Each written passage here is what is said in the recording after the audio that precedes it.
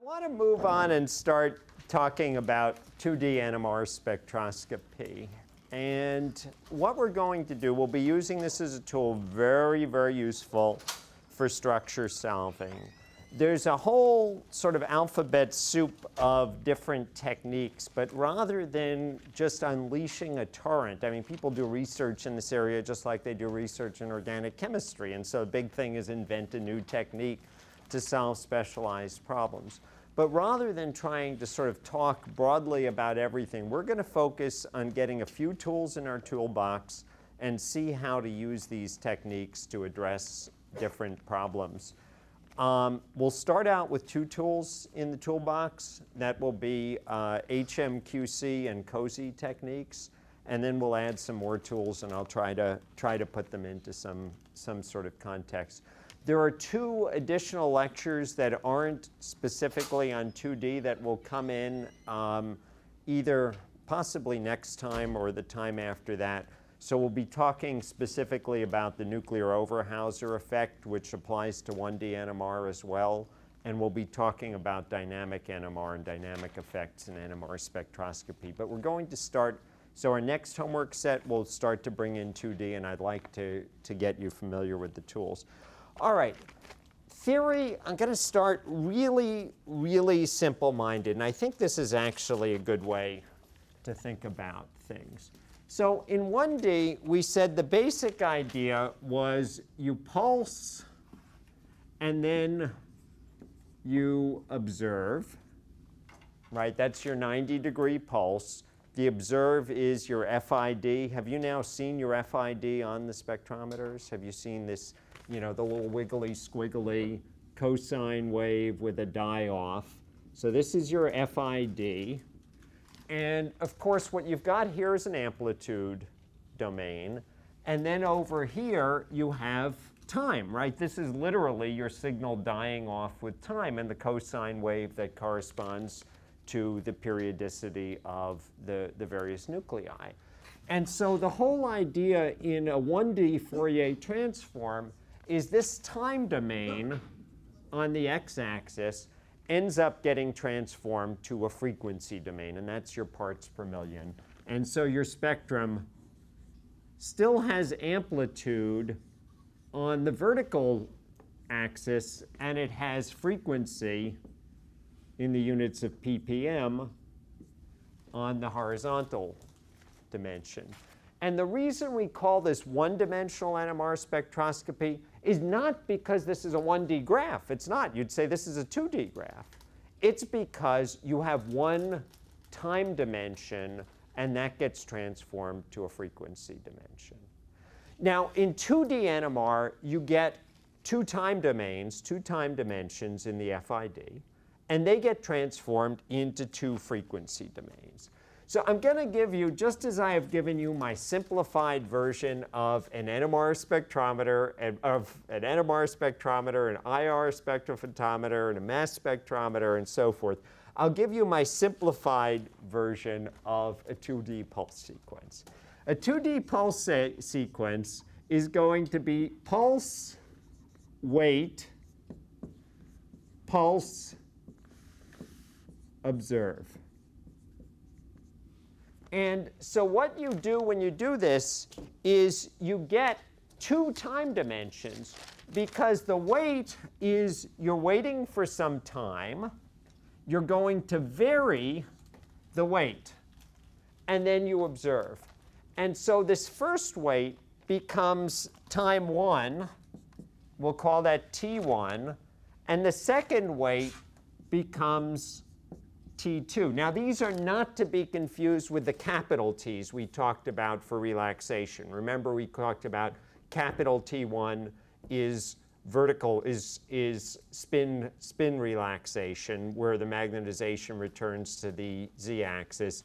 And capital T2 is spin lattice relaxation, where the magnetization spreads out in the xy plane. These are lowercase t's. And they, in turn, transform when you do a 2D FT. They transform to two frequency domains. And so you get a spectrum that might look like this, where you have one domain here, and this is called your F2 domain, and then another domain here, and that's called your F1 domain. Now, what does this mean? As you're varying well, you understand here, of course, in T2, you're collecting a signal, and it's dying off with time. So you understand that basic transform, that if the periodicity of this signal is 1 cycle per second, we get a line at 1 hertz. And if the periodicity of this line is 2 cycles per second, you get a line at 2 hertz. And if it's a composite of 1 cycle per second and 2 cycles per second and others, you get a spectrum consisting of many lines. Now, similarly, as you vary this T1, let's say starting with hypothetically a millisecond in the first experiment, then the next experiment 2 milliseconds, the next experiment 3 milliseconds, the next 4, another periodicity occurs. In other words, your FID, what you observe in this time, also shows variation that occurs in time. Variation in amplitude, a periodic variation. Those variations transform to the second frequency domain. And so you get a spectrum now that consists of 2 frequency domains. It is, of course, plotted 2-dimensionally, but it is really, just as this is actually a 2D graph, this is a 3D graph, if you will. And typically these days, the way we express it is as a topological map. So you'll typically see a series of contours. That's just like if you've ever seen a topographical map of the mountains, each contour represents a certain height. So a very tall peak has many contours, and a short peak has fewer contours. So it's 3 dimensions being represented, being projected in 2. But again, the reason we call this 2D NMR is not because there are 2 dimensions in the graph, but rather because there are 2 time dimensions.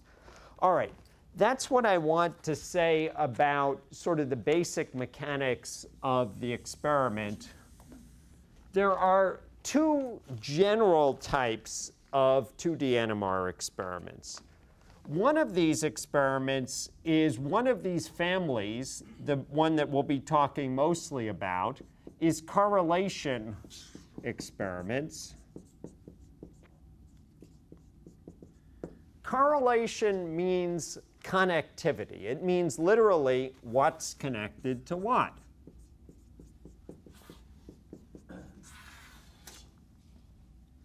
Another way of thinking of this is coupling. It can be proton-proton coupling. It can be proton-carbon coupling. That's what correlation experiments give you information on. You've already been using this type of information from coupling patterns and coupling constants. When you see a triplet here, you say, oh, that's a methyl group, and it integrates to 3 hydrogens. You say, oh, that's a methyl group that's next to a CH2 group. When you see a quartet here, and it integrates to, to 2 hydrogens, you say, oh, that's a methylene group that's next to 3 hydrogens. Maybe it's next to a methyl group. And correlations give that same type of information.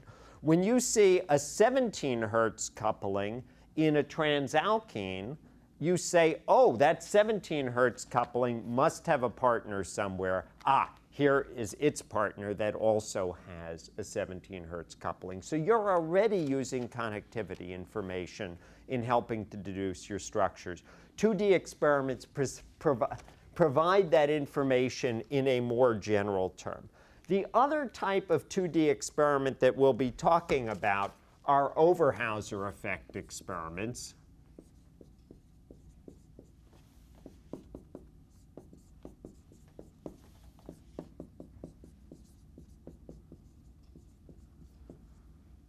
We'll be talking more about the nuclear Overhauser effect in a couple of lectures. Those give rise to information on spatial proximity. These can be very useful for information about stereochemistry and conformation. All right, my philosophy on teaching 2D NMR spectroscopy, as I said before, there's a whole alphabet soup of techniques out there.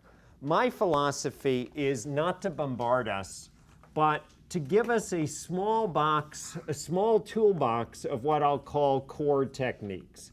In other words, techniques that if we are good at, we can use to solve a variety of problems. And then if you're good with those techniques, you'll be able to say, oh, here's a hole in my tools where I have a very specialized problem that isn't being solved by these tools. And you can go to Phil or go to the NMR manual and say, oh, I'm encountering this particular problem with a COSY, and Atoxy isn't helping me out, but I remember him saying something that there was some type of technique called a relay COSY, and saying I can add that to my toolbox. So, okay, the first two tools that we'll be talking about are COSY, which was really the first main 2D technique. It stands for correlation spectroscopy.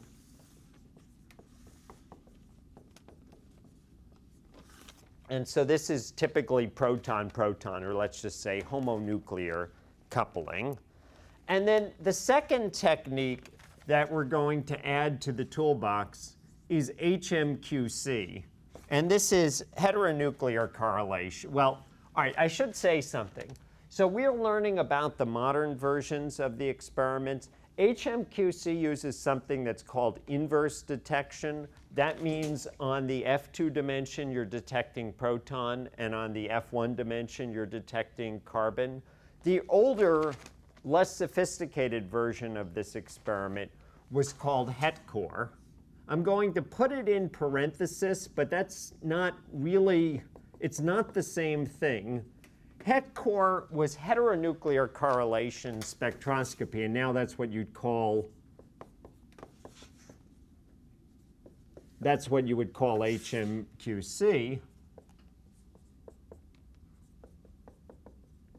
HETCORE was an experiment where you would collect carbon data on the F2 dimension and proton data on the F1 dimension, and it was a slower, less efficient experiment. So we're going to start with these two techniques as our initial starting point for building our toolbox, and we'll see that they're extremely powerful.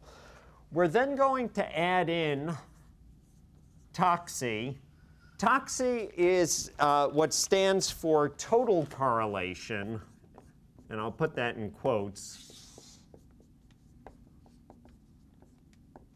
It's like a super COSY that gives cross peaks with all other nuclei in the spin system. I'll show it to you today, but you won't yet have the experience to see where it's useful. We'll bring in some problems later on, but I don't want to bombard you with too much.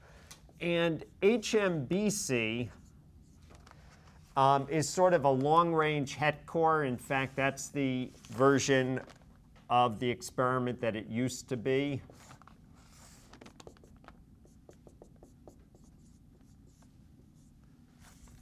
And it is basically, these two experiments are a little conceptually more complicated because initially you're going to say, what do I need them for? And it gives you a ton of data. But when you start to encounter specific problems of overlap in the case of the former, and in the case of the latter, fragments that you can't put together, they'll be very helpful. So all of these are correlation techniques.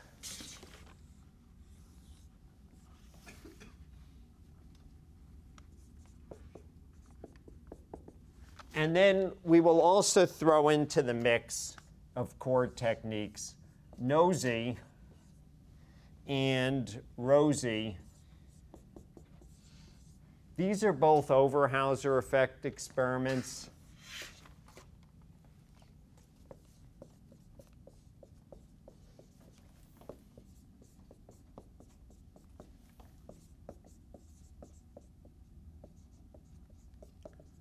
They both give rise to information on proximity. NOSY is good for molecules that are small and molecules that are very large, but there's a hole right in the middle of medium-sized molecules that don't work well in it. And ROSY ends up working well with medium-sized molecules.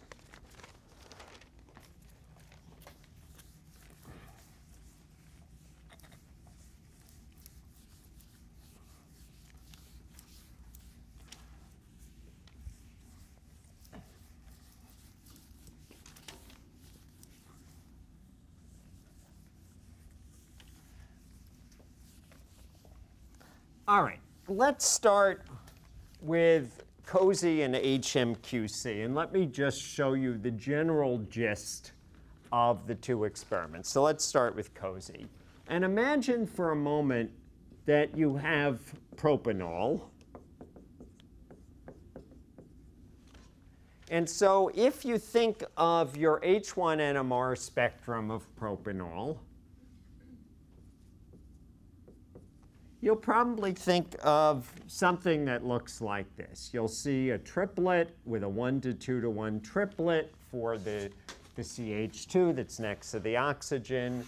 You'll see a singlet for the OH, typically, unless you're very free of acid or very free of water. And the singlet is going to correspond to the OH that's going to be exchanging rapidly and not coupling unless you, as I said, are very acid-free. You'll see something that looks kind of sort of like a sextet in a 1 to 5 to 10 to 10 to 1 ratio. I guess that's not the prettiest of sextets. Let me make my outer peaks a little smaller.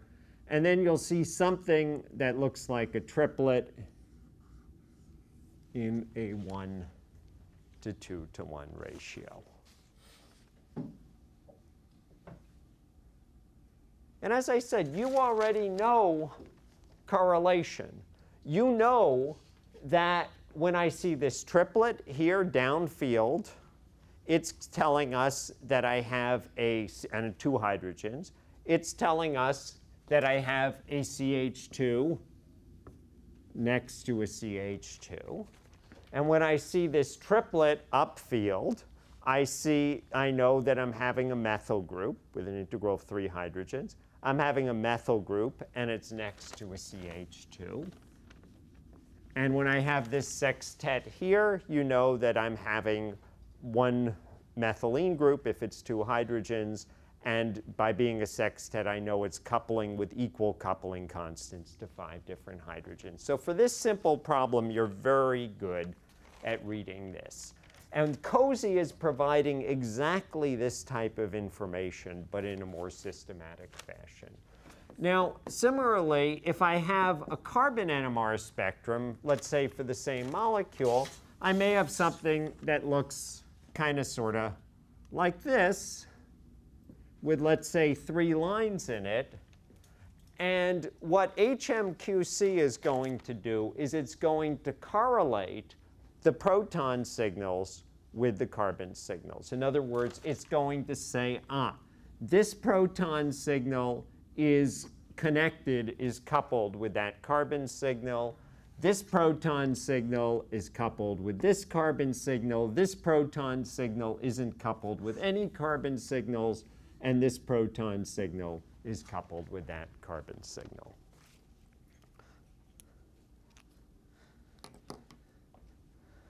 All right, let me give you a handout that sort of starts us on all of the core correlation techniques, both these two and the COSY and the TOXI and het core. And let me show you schematically what I'm talking about.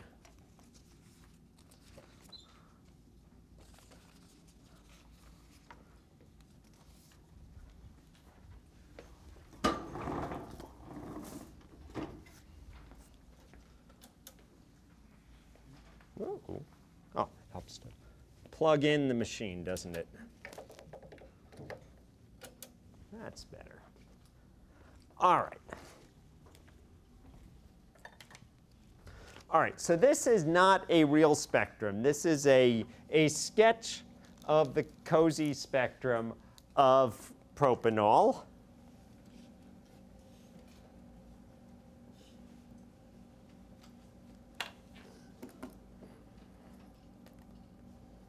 And so it's my little pigeon sketch of it. And so a COSY is going to give us all of our couplings. It's going to give us our J33, in other words, our vicinal coupling, our vicinal couplings, and our J3s and our J2s, in other words, our geminal coupling. Any case you have coupling, you'll get long-range coupling as well. like allylic coupling. In general, if your coupling constants are small, the signals are going to be weaker. So if you have a very small coupling, like an allylic coupling, it may not show up as strongly. Or if you don't go down in that topographical map enough, you may not see it. Later on, we'll talk about some tricks to help bring up those signals. But right now, basically, anything that's coupling is going to give you a peak. Now, remember, I talked about our axes. So this is our F2 axis. This is our F1 axis. And these technically are not part of the spectrum. These are actually one-dimensional spectra added for reference. So you typically, and you'll be doing this, will take a 1D spectrum and you will use it as a projection on the axis so that you see how things line up. Now, in terms of the anatomy of a COSY spectrum, this is what we call the diagonal.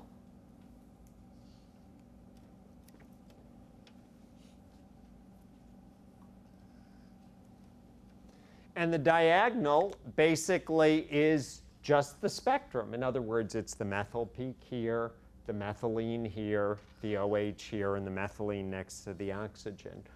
These are the peaks that are interesting. These are called the cross peaks.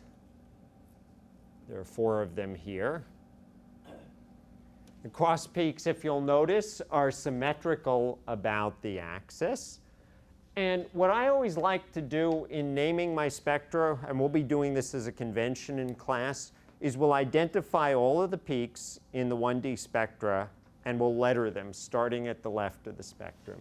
So I will call this peak A, this peak B, this peak C, and this peak D. And we'll do the same over here, A, B, C, D. And what the COSY is telling us is that A, you notice it lines up with A, is crossing with C. And so you see this peak, and so we have this cross peak for A cross C. And you get the same thing over here. And then you have another cross peak here, and that's C crossing with D. And I like to go ahead and basically keep the idea of my peaks and my cross peaks before we assign where those peaks are in the molecule. So of course now we know that in this molecule, this is HB, this is HA, this is HC, and this is HD. And I'll show you as we progress, we'll learn more and more how to systematically extract this from unknown structures. But you can see, for example, that A crosses C, and so that's corresponding to this coupling, this correlation. And we can see that C crosses with D, that's corresponding to this coupling, this correlation. And we can see in this particular simulated spectrum, this particular, I should say, sketch of a spectrum, B, because it's not J-coupled, isn't coupling to anything. If B were a triplet, if it were J-coupling, then we would expect it to give a cross peak with A. And so we'd see a separate peak over here associated with that coupling. All right, so that's our COSY spectrum. So now let me show you our HMQC spectrum. All right, so this is your HMQC spectrum. Your HMQC spectrum picks up one bond CH coupling. And in picking up one bond CH coupling, of course, now we have no diagonal because we've got on our F1 domain, we've got C13. And on our F2 domain, we've got our proton spectrum. And so there's no diagonal. And what instead we have is a series of cross peaks. And again, if I transcribe the structure of the molecule and I call this HBOCH2A, CH2C, CH3D for the molecule, now what we're going to do is to correlate these carbon peaks with the proton peaks.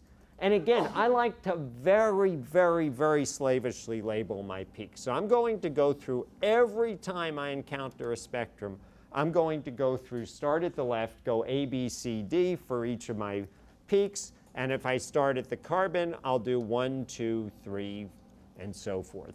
And one of the reasons I'm so dogmatic about this is because when you get to larger molecules, it's very easy to start to get confused. You'll have one expansion here and one expansion there. If you take the time to do this, it'll always help you keep track of what's going on, particularly when you have many spectra. So okay, so now we have these cross peaks here. 1A, so in other words, I look across 1A, I look across 2C here, and I look across 3D, and nothing's crossed with B. And so I can say, okay, this is C1, this is C2, this is C3.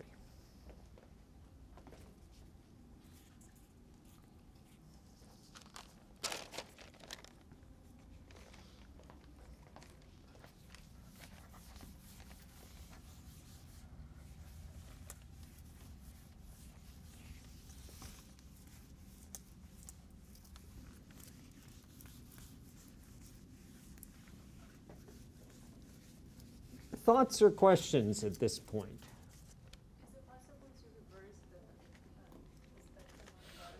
You mean reverse it and have upfield? Yeah, so that it looks normal like it was. Oh, yeah, it is possible. And in fact, well, let's see, which way is it typically plotted? I think it's typically plotted this way because you could envision picking this up and putting it here. So I think you will always see downfield down here, but I could be wrong. It's of no consequence. Let me put it this way. It's of no consequence whether we go from 0 ppm to high ppm or we go from 0 ppm to high ppm. You will also see, maybe in the textbook, you may see a few het core spectra given for some of the compounds. In a het core spectrum, the C13 is going to be up here, and the proton will be down here. Other thoughts or questions? All right, I want to throw into the mix. I don't yet expect you to assimilate it because we're throwing out a lot of information. I want to throw yet into the mix the TOXI and HMQC. So the big difference in TOXI and, HMBC, let me again make our little schematic molecule here. Okay, in our little schematic molecule, in a TOXI spectrum, you still get all the cross peaks of the COSY, but now you get new cross peaks. So we get this cross peak here, and we get the cross peak corresponding to this coupling here. But in the TOXI spectrum, what you also get is a cross peak between these two protons. You don't get a cross peak with this OH if it's exchanging, because if it's exchanging, it's not part of the spin system. But what you get is cross peaks with all other protons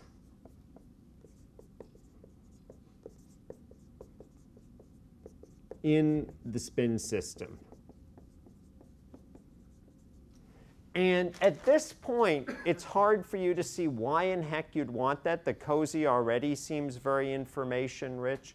But it's very good for dealing with overlap, where your COSY can't walk you through, and you can break through overlap with the TOXI, where you have peaks on top of each other. And the other thing it's extremely good for is biopolymers,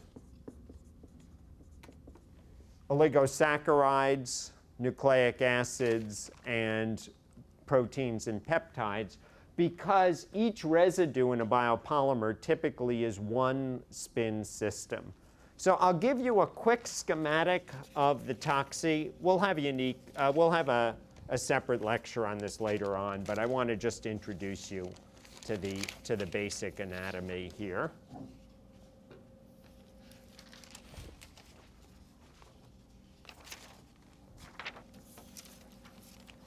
All right, so this is again our sketch of a spectrum, and it looks just like a cozy. In other words, you have your diagonal. Everything is the same as the cozy. You have, if I again go and slavishly label our peaks, A, B, C, D, A, B, C, D.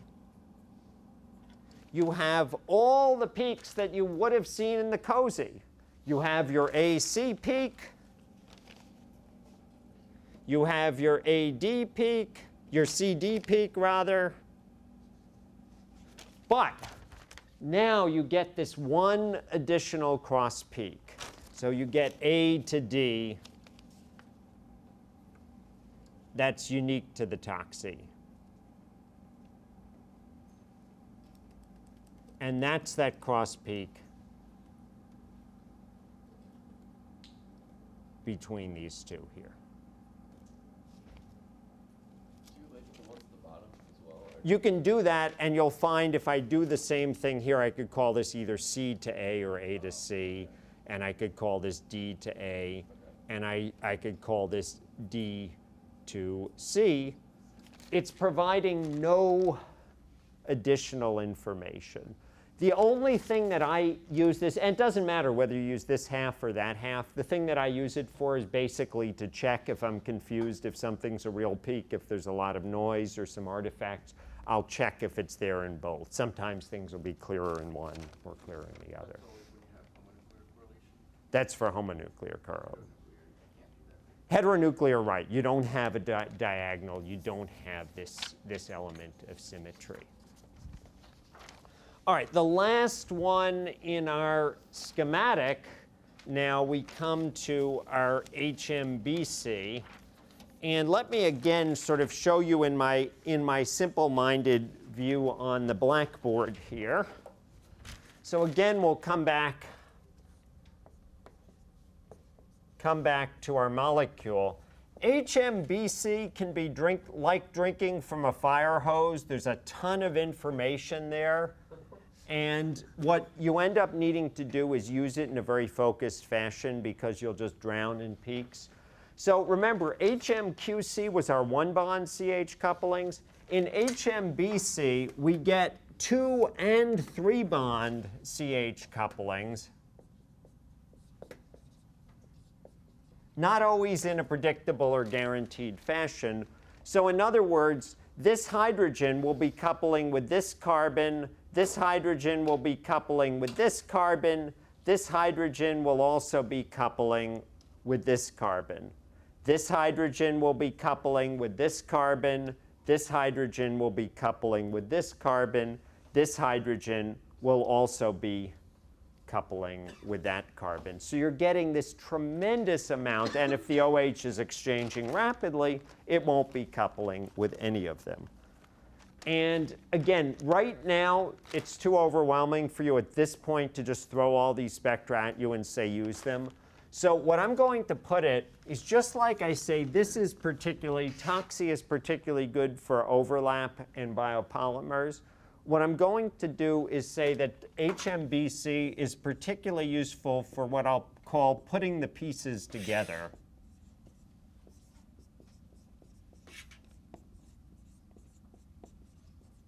And you know how on the homework I'm telling you to write down fragments, things that you know. I know this molecule has an ethyl group. I know this molecule has an isolated methyl group. When you're getting to that point and you have these fragments and you're saying, now how in heck do I systematically put them together? This is where HMBC shines, where you say, oh, now I can see that this fragment is somehow connected to that fragment, where you have these isolated spin systems and you're trying to put them together. So I'll give you the schematic of an HMBC right now. There's no single bond coupling. Ah, great question, James. Yes. You will sometimes see single bond coupling. And your textbook actually removed it from a few of their problems, and I put it back in. I basically took out. Well, the reason is, what good is it to have spectra in a textbook that are doctored when you then encounter real spectra? To put it another way, you encounter them in your research or the exam, which may be on people's mind more, and it looks different, and you're like, what the hell's going on? So you can see those, and we will get used to that. We will see that. But they're rare? They are, yeah, rare, and usually in the case of strong peaks. And you will know because I will refer to them as, you will see them as these, hey, it's Halloween, vampire bites around the peak. They are, you will see the J1CH splitting them. All right, so if we again go back to our system here,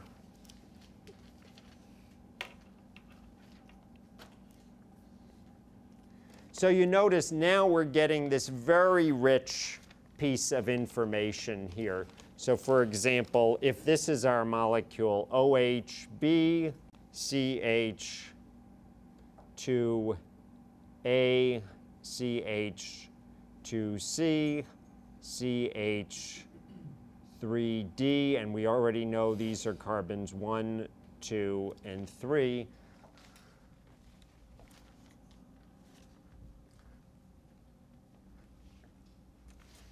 So we'll just look at two of these. So this cross peak here of 1 to D, that's telling us that we're seeing, and again, this is just my sketch, that's showing us that we're seeing this long-range heteronuclear correlation. This cross peak here of 2, that's my scrawl of a 2, this cross peak here of 2 to D is telling us that now we are seeing this correlation over here. And you will see how to use this very, very information-rich system in the future. Yeah, and it's not so much how far. Remember how I said that J2CH and J3CH are typically 0 to 20, and they're going to depend on higher 0 to 10. They're going to depend on hybridization. They will have different intensities based on the J value. If your J value is very, very small, you won't pick it up no matter what. If you've got a J of like 1 Hertz, good luck finding that coupling. And this is the killer on HMBC, is that you can't tell your J2CHs from your J3CHs. So you get this information, but there are always these question marks. Are they direct, are they neighbors, or are they nearest neighbors, or are they neighbors one down the road? But don't worry about this right now. We're going to spend a week or two not using HMBC. What I do want to start us out now is on an example with HMQC and COSY and show you how beautifully they work together and show you how I solve a simple problem. And this is a problem from not this week's homework, but next week's homework. So it'll be sort of a demo problem for you.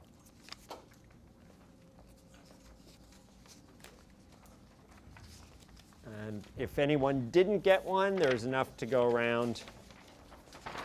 Now, the other thing I would like to give you is a tool that's useful, particularly when you get more crowded spectra, and that's these grids. They're very useful in helping you line things up.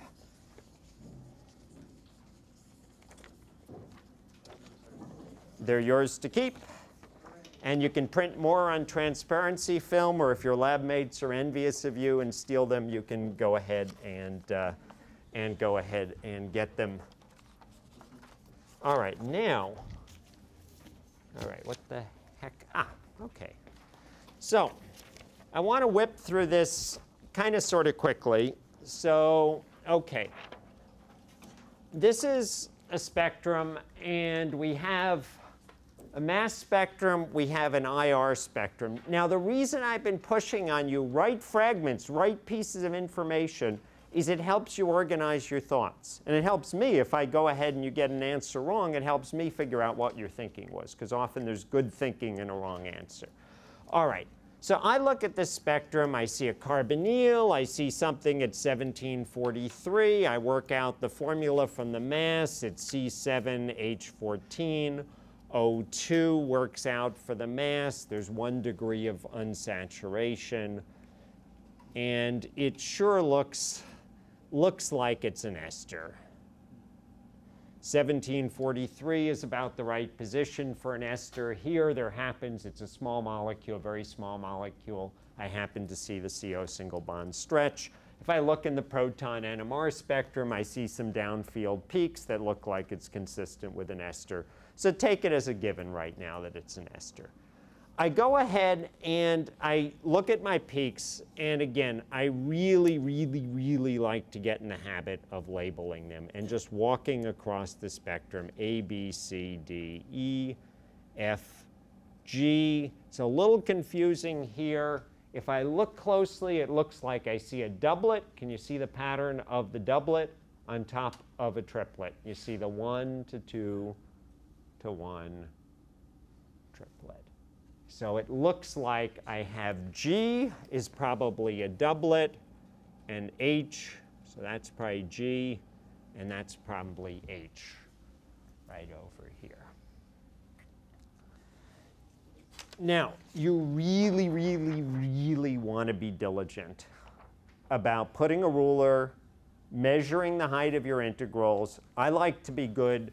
I like to take this height, this height, this height, this height, this height, this height, this height, everything I'm sure of, divide by the number of protons, and get the most accurate height per proton possible. This one is pretty obvious to follow by inspection. If I'm really feeling lazy, I could always just even use my grid as some sort of Uber ruler, and I say, oh, 1.7, 1.7, 5 point, looks like about 5.3, 5.4, yeah, 5.4, 1.7, or 1.8. I guess if I want to be good about it, I will even try to line up my grid a little bit better. Yeah, about 1.7, 1.7, 1.7, about 10.6. And if I work this out, I'm getting about 1.7 per hydrogen, say about 1.7 per hydrogen. This ruler, by the way, is graduated in tenths of an inch, is the small tick marks on there in case you're wondering. All right, so I can very quickly go through and say 1 hydrogen, 1 hydrogen, 3 hydrogens, 1 hydrogen, 1 hydrogen, 1 hydrogen, and this looks like 3 and 3. It looks like it's 6 hydrogens.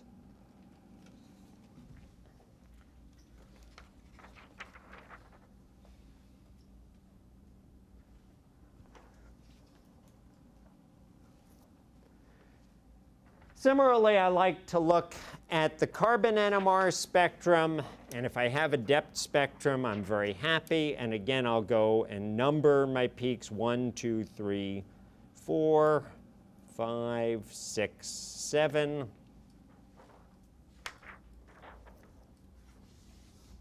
And I look at my peaks and I say, oh, it looks like 1 is a quat carbon, 2 looks like a methylene. I may have to make judgment calls if my depth isn't completely clean. 3 is a CH, 4 is a CH2, and 5 through 7 are CH3s. Now, with these data alone, I'm going to have, this is at the harder end of a molecule to solve with just 1D data. It's not that you can't. You could easily puzzle out the structure, but I want to show us how 2D data is going to help us.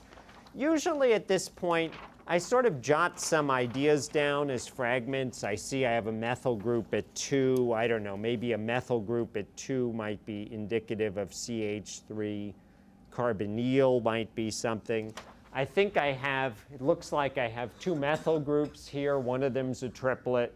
One of them's a doublet. So I probably have, if I'm just tallying up fragments, I probably have a CH3, CH2 fragment, and I probably have another CH3, CH fragment.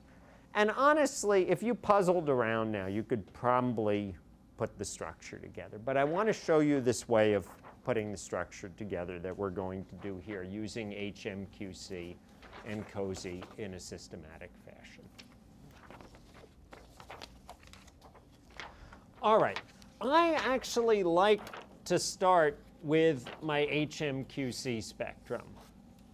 And the reason I do is that's going to help me. First of all, it's going to avoid having me waste a lot of time getting stuck on geminal couplings. And it's going to give me a very systematic way of naming things. And again, I'm going to be very slavish. A, B, C, D, E, F, G, H, E, F, G, H. And you notice we've left out the carbonyl. We left out the carbonyl at about 100. Oh, that was another thing that clued me into an ester.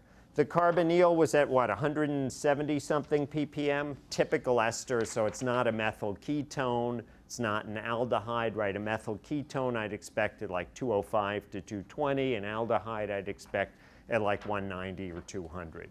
So I am pretty darn sure this is an ester. Anyway, but we don't need, in HMQC, it's not going to correlate anything because it's a quad carbon, it's not coupled. So I start my numbering 2, 3, 4.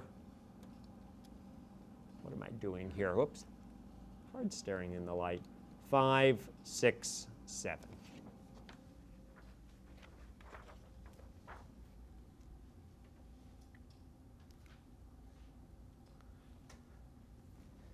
And now I just look at my cross peaks. And so 2 is crossing with A and B.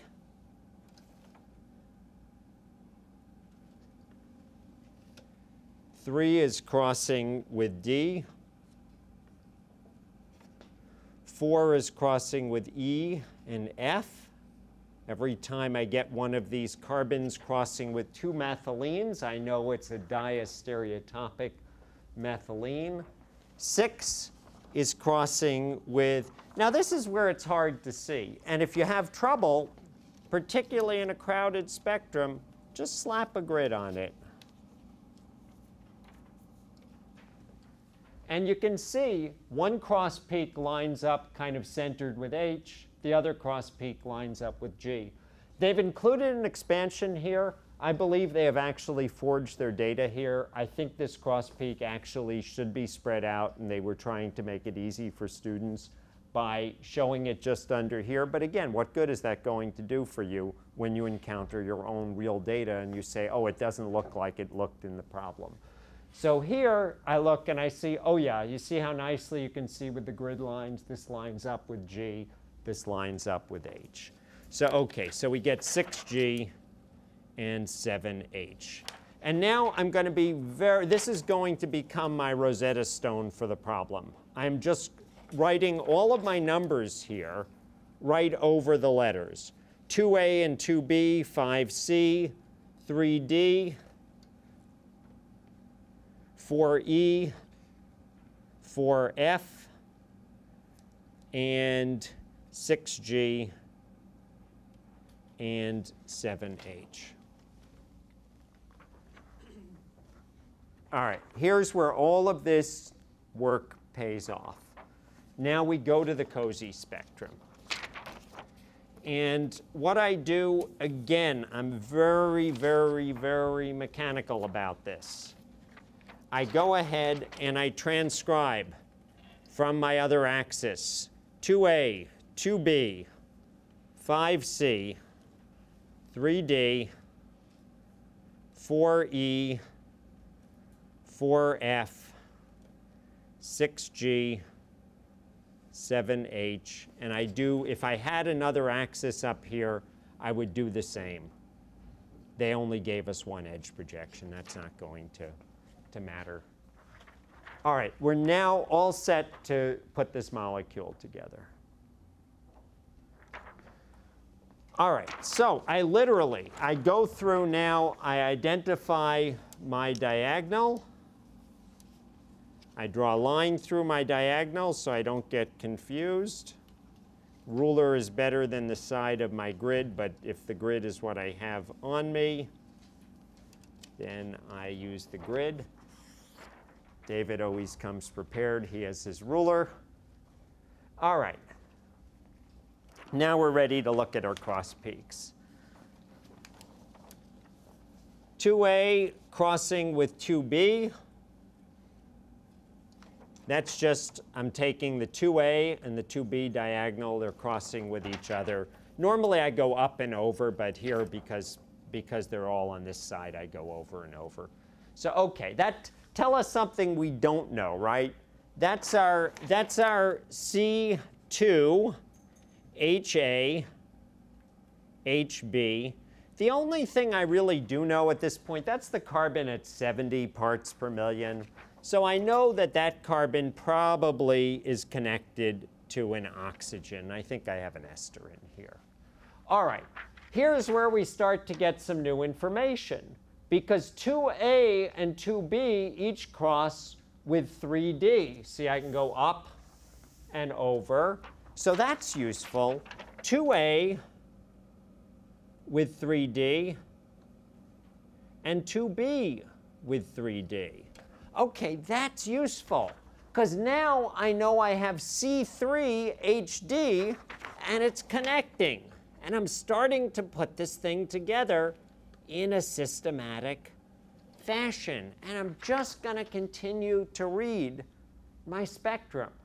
So we go over here, and we say, oh, here we get 3D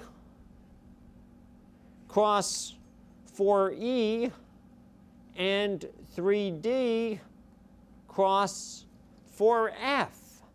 And you say, oh, OK, that's useful. I have this methylene C4 with E and F connected. It's got to connect up. C4, HE, HF. And I'm building up this chain that's harder to put together than a usual coupling where we can just read off and see what's coupled with what. And you say, hey, this is useful. And I look up here, and I say, OK, I've got this cross peak. Maybe I need to slap a grid on it to help see how things line up. And I look at my grid, and I say, it looks like that aligns with 6G. And so now I say, OK, so I have 3D lining up also crossing with 6G. OK, so 3D also has to cross with C6, H3G. And now I have almost the entire chain built up. All right, I have this cross peak here. Does that tell me anything useful? What's that cross peak?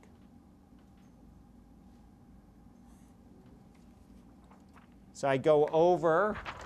Normally I'd go over and up, but it's 4E cross 4F. Well, that's fine and dandy, but it isn't telling me anything useful. 4E cross 4F, that's just the diastereotopic one. But now I come to the last ones, and I get 4E with 7H. You notice this one's lining up with the full edge. So 4E to 7H. And this one's 4F to 7H. And that gives me the last of my chain, C7H3H.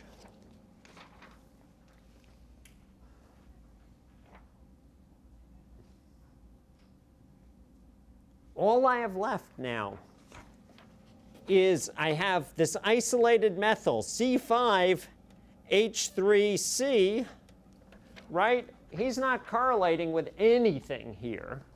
If I had an HMBC, I could put them in systematically. I have one carbon left.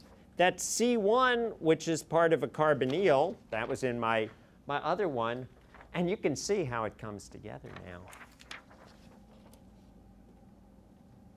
We had 2 valences on the carbonyl that needed to be filled. We had a valence on C5H3C that needed to be filled. We had a valence on the oxygen that needed to be filled.